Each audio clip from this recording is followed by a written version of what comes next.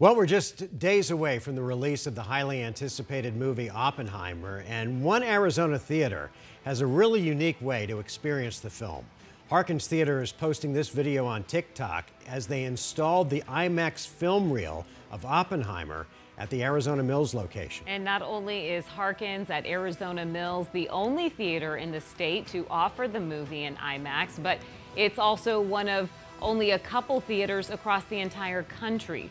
The IMAX film reel itself is 11 miles long and weighs 600 pounds. You can watch Oppenheimer starting this Friday. That is one I have on my list to see. Yeah.